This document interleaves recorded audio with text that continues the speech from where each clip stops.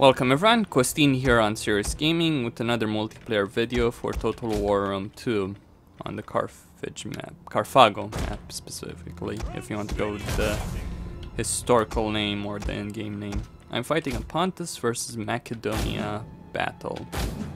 I'm in command of the Pontic Army. I've got 6 units of bronze shield pikemen, 2 hoplite units, 4 eastern archers, 4 mercenary Scythian horse archers, and 4 noble blood cavalry units. I'll use my Scythian archers to harass the enemy. Now this map, well, let me just put it like this. This map is an annoyance. Why? Because you have this hill and everyone is going to try and rush up this hill. I'm deploying my units here because that's exactly what I'm going to do right here with my army. Once battle begins. So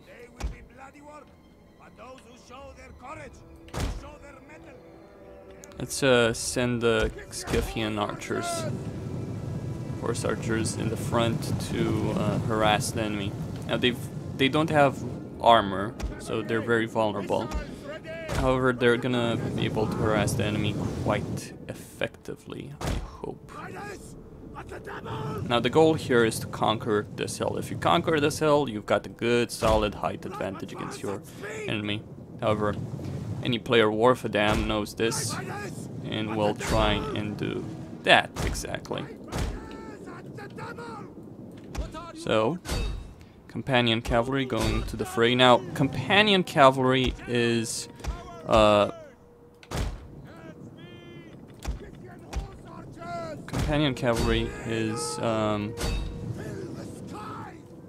shock cavalry. They're not that effective as other cavalry is in fighting in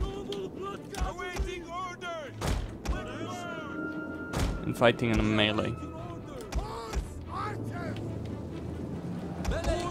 So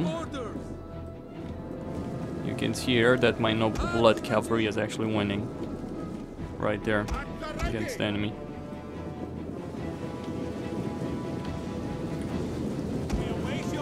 Obviously there's still a concern here.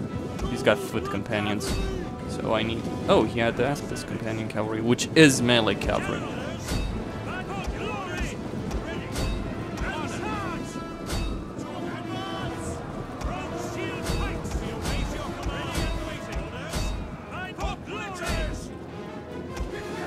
Not sure what my opponent is trying to achieve here. He's put his archers to shoot on my guys right there.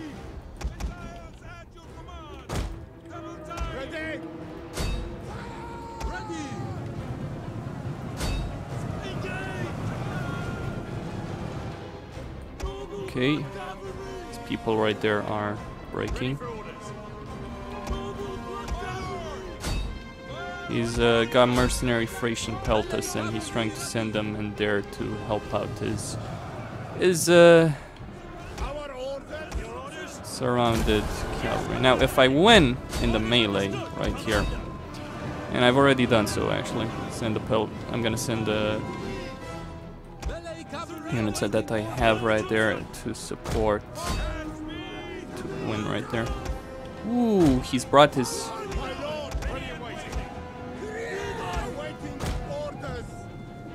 He's brought companion cavalry around the side right there. Okay, so let's throw units back into the fold. He's routed my cavalry quite nicely right there. Where is my general? Thing is, he hasn't won on a melee level yet. His foot companions are tough, but they're not invincible.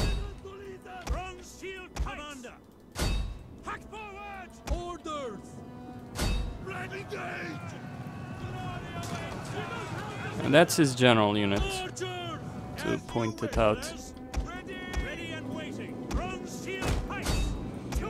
These guys are routing right here, so I'm gonna throw them over there. He hasn't deployed that unit of foot companions yet into the fray.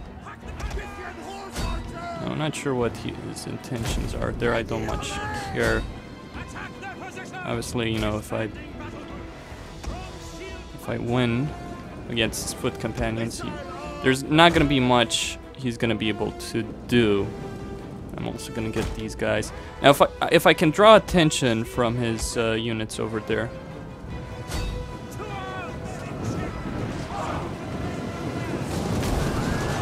Aspis companion cavalry or not, you're not going to be able to charge a phalanx head on and win. Now here I'm drawing away his companion cavalry from the battlefield while my infantry wins against his units over there. Now my general has died, unfortunately. Okay, since he's... Okay, form up on the hill once these guys break, and they will break eventually.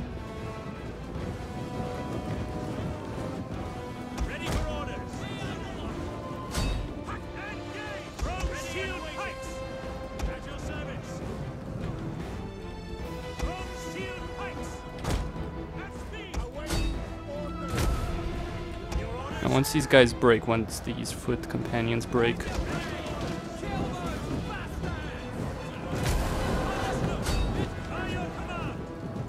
I'll be able to turn around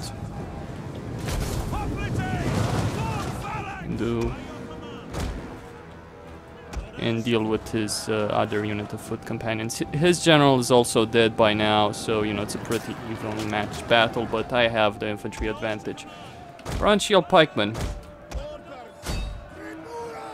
against one unit of companion cavalry and one unit of foot companions. Well, he suffered more casualties than I have, so he should break, hopefully.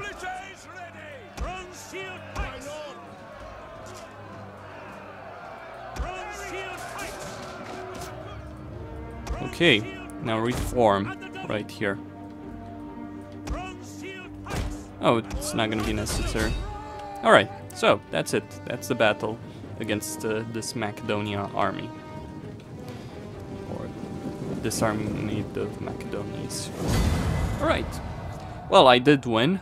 Didn't go exactly as I had planned. You know, rushing on the top of the hill is all well and fine, but don't lose track of the battle. He got distracted by the cavalry battle, you know, between my noble cavalry and his companion cavalry, and he forgot his infantry. He had 4 units, if I'm not mistaken here, 4 units of foot companions. I had 6 bronze shield pikemen. I had the, you know, obviously the infantry advantage. In that situation, he should have made better use of his cavalry, but he didn't. He allowed himself to be distracted by an engagement. Well, obviously, you know, if he had lost that cavalry engagement things, and he did lose it, but he did send reinforcements to deal with it, to deal with my cavalry, things would have gone worse for him. But, you know, those bronze shield pikemen would have had a harder time if he had moved all his foot companions to engage them, and, you know, on the slope of the hill. He allowed me to actually reach the top of the hill and engage them on even ground. So yeah, Costin here on Serious Gaming, signing out. Don't forget to subscribe and like the video. Thank you all for watching, and stay tuned for more.